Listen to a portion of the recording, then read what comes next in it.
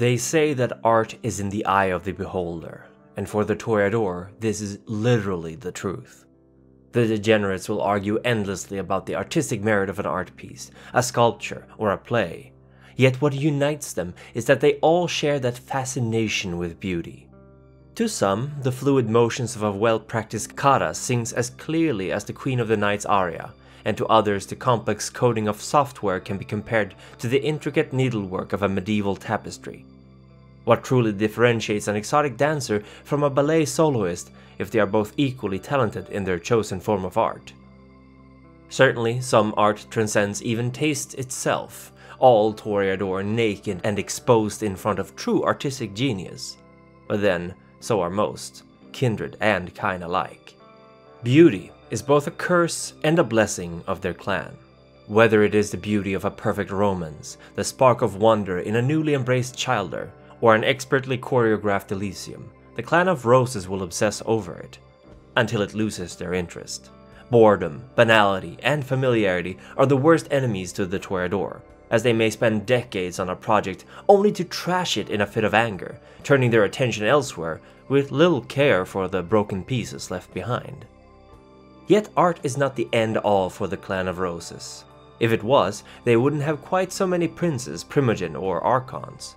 Any who underestimate this clan because of its predilections will soon find that they can be quite the skilled fighters, and their talents in swaying the minds of mortals and kindred alike can easily be used to turn a whole room against their aggressors in the blink of an eye, or even convince them to lay down their weapons and join in the worship of their perfection. The Roses understand the kind like few others do, and many look upon them with equal parts envy and fear of the sway they hold over the mortals. The Camarilla would be nothing without the Roses to bring the heart, the soul, and the voice to their sect, and the Sabbat's vast repertoire of rite, codified beliefs, and even fundamental tenets would be found sorely lacking were it not for the anti-tribute. The regent of the Sabbat, their most prominent leader, is, after all, a Toreador herself. But we will begin now, where it always does, with the embrace, and who the Roses were before the night made them hers. It is a gross simplification to say that Toreador embrace because of beauty.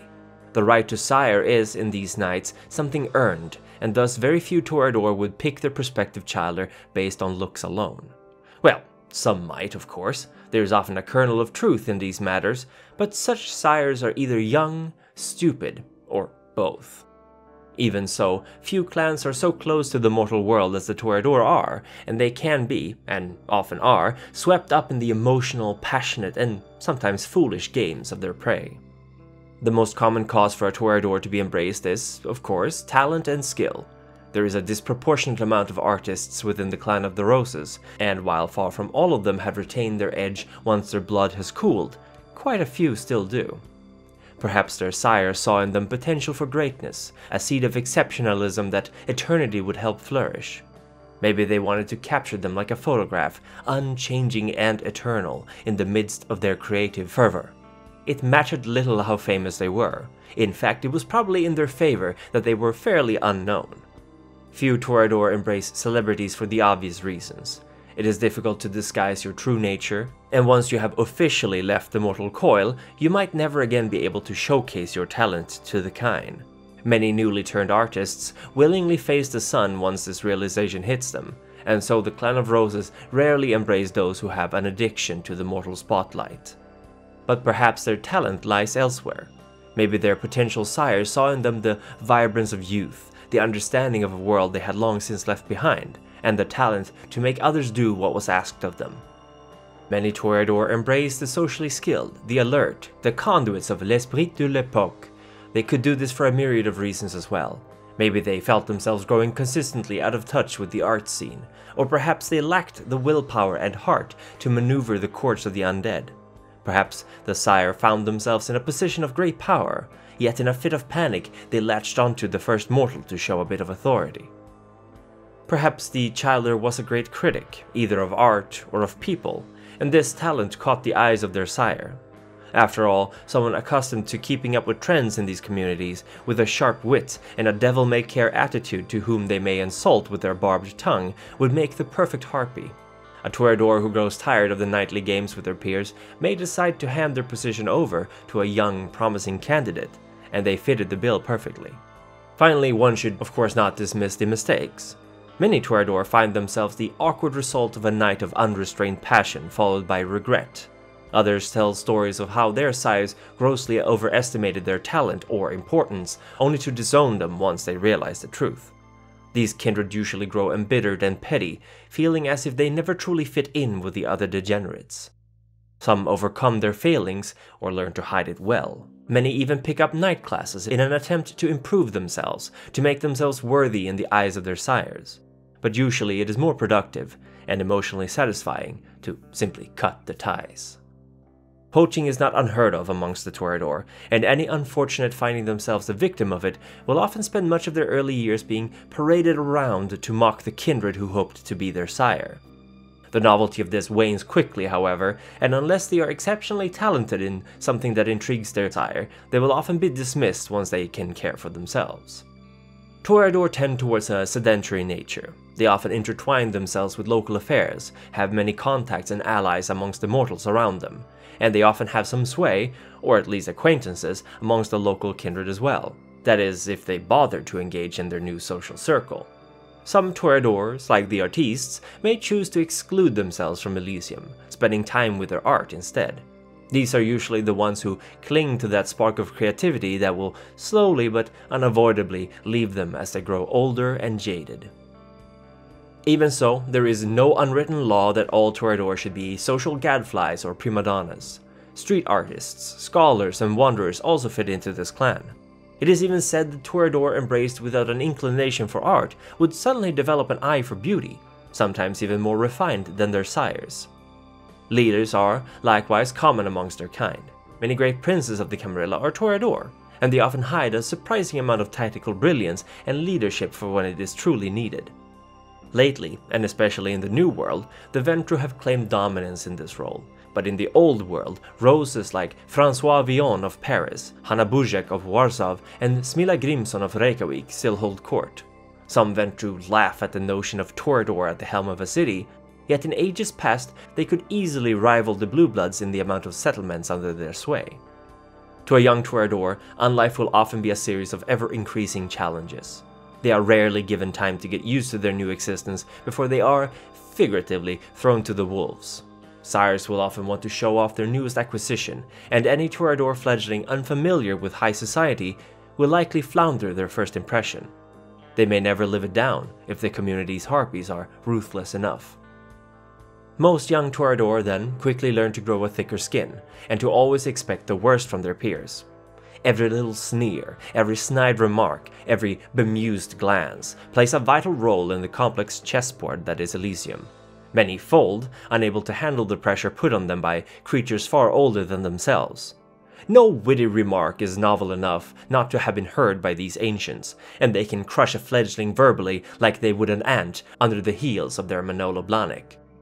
Is it any surprise that those who stay in the waters with the sharks then come across as perhaps a little hostile to other kindred?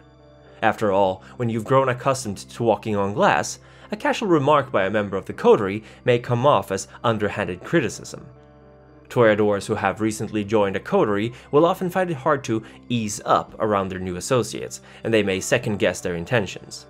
Contrariwise to the coterie, they might come off as confrontational, dismissive, and catty. On the other hand, once a bond has been built, and the rows feel safe enough to let down their hair, a genuine and warm friendship may develop, and many coteries consider the Toreador the heart of the group. They are closer to their emotions than many, and may often help comfort their coterie mates in difficult times. They can also be obsessively protective, valuing deeply the few genuine friends they have, and will stand with them through thick and thin. Even among the Toreador themselves, while they may often appear as bitter enemies, outside threats to their clan will often see them join together. Their clan matters a lot to the Roses. But anyone who betrays the friendship of a Toreador has likely earned an enemy for unlife. The harsh social climate of the Camarilla makes these kind of betrayals hurt all so much more, and a wronged Rose will often go to great lengths to humiliate or even destroy those who have wronged them when they finally let their guard down. Generally, the Toreador's battlefield is a social arena. Not only are they often experienced in these matters, but their vampiric disciplines lend themselves to it easily. Their mastery over auspex allows them to detect even the faintest tremor in a voice, the raised heartbeat of their prey, or the subtle movement as their assailant goes for their weapon. An experienced Toreador can communicate with their minds alone, or even take possession of a mortal, using their body as a puppet. Likewise, the Toreador's trademark discipline, presence, can stir emotions both in individuals and crowds, whipping a nightclub into a frenzy, or sending a mortal into catatonic fear that renders them helpless. Elder Toreador are known to be able to render an entire audience chamber mute in awe, their crowd unable to look away from or deny the rose whatever they desire. The clan's third discipline is one of their lesser known ones, but it is by no means any less useful. Celerity allows the degenerates to dodge bullets, to move across tightropes and ledges without any problems, or cut their foes down before they even had the time to draw their own weapon. A Toreador trained in sword or gunfighting can be deadly indeed, as time seems to slow down to a crawl at their behest. And with the ability to perceive hidden threats through auspex, one should never underestimate these kindred. And this, of course, doesn't account for the extensive network of mortal and kindred allies, contacts and favors that a Toreador can call in should they require it. Still, a Toreador will have a hard time keeping up with some of the more martially inclined clans of their sect, or others. With the rare exceptions, they are not built to battle other vampires. Celerity may afford them speed and unerring accuracy, but if caught, they will easily be neutralized. Likewise, a Toreador cannot tell a mortal or vampire exactly what to do. They may instill feelings and emotions, but they lack dominate, the staple discipline of the Ventru, meaning they often have to be more creative with their manipulation of others. And while they may lack the raw strength of the Bruja, the tenacity of the Gangrel, or the direct control over others like the Ventru, the Toreador have a varied set of skills in their arsenal. But perhaps their biggest strength is how often they are underestimated. Be it from their own sect or from the Sabbat, the Toreador are rarely considered a high priority threat. Yet a Rose who has charmed the local police chief to allow them to host nightly parties without police interference may just as easily convince them to send a couple of SWAT trucks to raid the Sabbat's daytime hideout. All roses have thorns, after all, and the harder you try to grip them, the more blood they will draw.